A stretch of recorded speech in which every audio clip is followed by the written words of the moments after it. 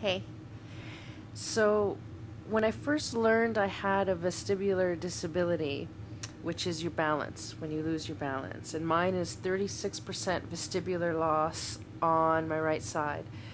I did research on it and I really couldn't find a lot. I found clinical stuff, but I didn't find anything personal or practical about how to live with a disability like this, which so I guess that means maybe not a lot of people get it. It seems to be more popular, not popular, but more prevalent among the elderly. That seems to be a problem that elderly people get. So if you look for balance loss for the elderly, you'll see a lot of advice. But I didn't know that at first. So when I was looking for vestibular tips or whatever, I didn't get any. The best advice I got was from my vestibular physiotherapist.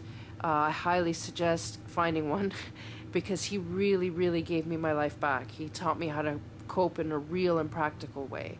But my sessions with him were cut off, so I had to figure the rest out on my own, and I've been sharing my journey on my blog, Cozy Living, and every time I learn something new or whatever, I pass it on, and today is one of those days. I'd like to talk about buffets, because it turns out if you have a vestibular disability, it might not be such a good idea unless you have awesome support. I was very lucky. And yeah, let's start with that. So it was our anniversary, and my father-in-law treated us to this very fancy buffet at the old mill. And I didn't cross my mind until we got there that, oh my God, I have a cane. How am I going to serve myself at the buffet?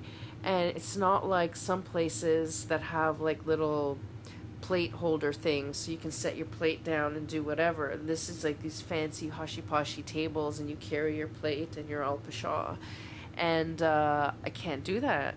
And then the other thing too was there were steps, so I had to walk up the steps. It was dimly lit, which really fucked with me, so I was literally walking like an old lady, going up the steps, and then I put my hand to give myself support as I'm walking up the steps, and it was a sliding door, so it slid, and it was just, so anyway, and then it occurred to me, how the fuck am I gonna serve myself? So thank God my husband, he took me for a tour with a plate, and he held out the plate, and I served myself what I wanted, how much on my plate, and then he walked me back to the table, and then I sat down and ate as he went to get his stuff. And it's just not pleasant. So if you're thinking of a night out, especially like a date or whatever, avoid buffets. That's my big tip.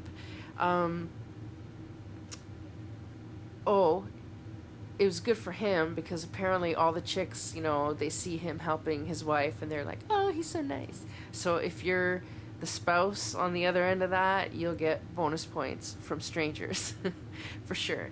My other tip is about purses. If you have a vestibular disability, you gotta really watch with carrying stuff. So for example, if you carry weights and they're equal, like equal weights on either side, it's actually easier to walk. I don't know why that is, but it is. So, for example, if you have two shopping bags that are the same weight, you'll actually find you'll lose your balance less than you did whatever. But if you're so bad that you're now using a cane, like me, that's not even an option. So then you're stuck carrying one bag. I find without the cane, I can't carry shit. But if I have the cane in one hand, I can have another bag in another hand. What I can't have is something strapped. So I wear these hippie purses. They're Tibetan ones, and they go around the front, and then they hang on one side. That's not happening anymore. Or I just find anything that's gonna weigh me down, kind of messes with me. I have a heavy camera. I have neck problems, so I can't leave it dangling anyway. But when I do, like it's this thing is happening. So you can't have anything pulling on you in any one direction. Also, I'm now fat from being so inactive, and apparently that doesn't help either. The neurosurgeon told me that if you can stay trim, weight can really throw you off, and probably because I have so much weight on my ass. then I'm toppling everywhere. So those are three important things. I want to talk to you about the test. They can test your vestibular, and you go to an ear, nose, and throat guy. And the test itself, to be honest, was really fun. It was like, if you imagine the most psychedelic drug you could ever take, that's what this test will make you feel like. Most people apparently hate it, but if you dig a really trippy trip, you're gonna love this test. The problem is the next day and for the next 2 weeks. For 3 days, I couldn't get out of bed. I was so sick. I couldn't even move one way or another without triggering massive vertigo. And then it lasted for like 2 weeks of feeling like shit. So first of all, let's talk the test. You lie down on a table and they put all these little electrodes thingies on you. So that doesn't hurt. That's just glued on, whatever. And then they shove water in your ear. So they put a huge stream of water, and it doesn't hurt. Like, it feels really, really trippy. And then all of a sudden, you feel as though you're lifting out of body and spinning. So it's like poltergeist, fucking crazy shit spinning. And then they do it to the other ear, and it happens all over again. And I don't even remember what direction you turn or anything. I just remember it was spinning, and now it's spinning dizzy. You feel as though you have lifted out of your body, or your body is elevated and spinning. And apparently they're measuring these hairs that are in your throat or something. And if you're fucked up, they're bent, or if you're not, they're straight. I don't know. Something about the hairs and how they're standing in your throat. So it's all on a computer. And then on the computer, he can tell you almost instantly, how fucked you are and whatever. And I remember when he said to me, "Dear, you've lost 36% of your vestibular on your right side." I thought, well, it's only on the one side, and 36%'s not that bad. And I said that out loud, and he said, "Oh." So he pulled me into the corridor, and he made me do the drunk test, which I don't think I had done before. So where you walk with your toe to feet, and holy fuck, I took 2 steps and toppled over. But here's the weird thing. Then he goes, "Now I'm going to show you something." So he makes me do it again, except this time, all he had was 2 fingers like this on my neck, and I walked normal.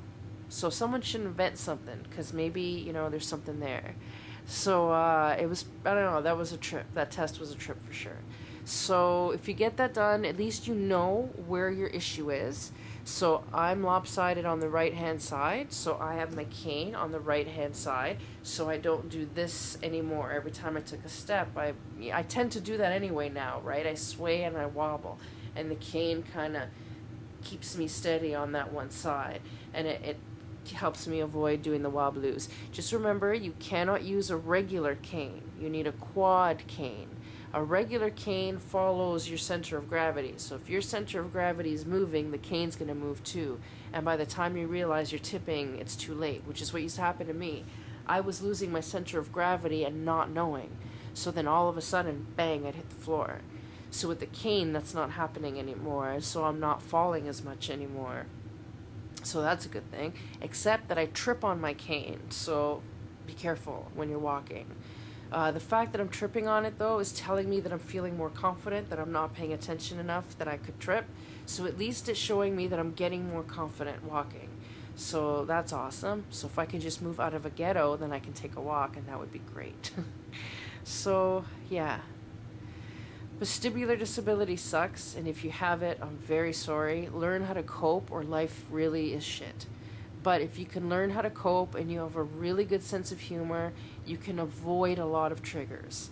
Instead of going to the buffet, go to a regular restaurant. Instead of going somewhere dark, go somewhere that's well lit. I went to Toronto Harbourfront. I used to love that place. It's my favorite place on the planet, but I can never go alone again. I've learned that lesson. I went with my husband on our anniversary, and if he was not there, I would have been fucked. So, you just have to learn how to be disciplined and how to honor your disability so that you can know how not to aggravate it. And the world is full of things to do. So if you can't do one thing, don't be stubborn about it. Just figure out something else that you can do that's not that bad. You know, my photography means everything to me, and I can't take a clear picture to save my life because I'm moving so much. Fucking tripod. Sit my ass down and take a picture. You know, you just figure it out, and if you can't do that thing, you do something else. So, yeah, it's survivable. It's survivable. Money stress, I don't think that's survivable, but this shit is survivable.